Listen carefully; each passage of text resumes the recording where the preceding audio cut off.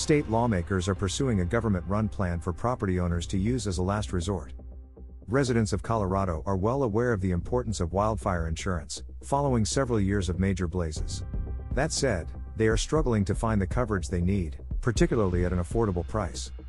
State Representative Judy Amabile, D., has seen her own neighbors and constituents struggling. "I am starting to hear some of my neighbors are not getting renewed, and I would have never dreamed I was at risk of a wildfire," said Amabile. "It seems like broad areas certain companies have decided we are not going to insure in this area." She said that people are battling to find wildfire insurance coverage at all, and the prices have skyrocketed. "They are having to make a lot of calls and the prices have gone up a lot and they are having difficulty finding anything," explained Amabile. It's for this reason that Amabile intends to introduce a bill in the next session.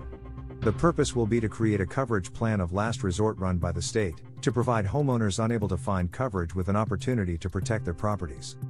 The state-run wildfire insurance plans would provide basic coverage and will be costly. "The plans on that program are going to be really bare bones and they're going to be very expensive," said Amabile.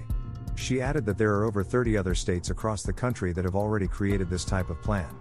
Colorado is now looking into the creation of a plan as its risk of the blazes rises throughout the state. Within the private market, renewals rates for existing coverage have been quite high. That said, the premiums have also been rising exceptionally fast. This is due to a number of reasons, including the increasing risk of wildfires across the state, but also because of several other factors.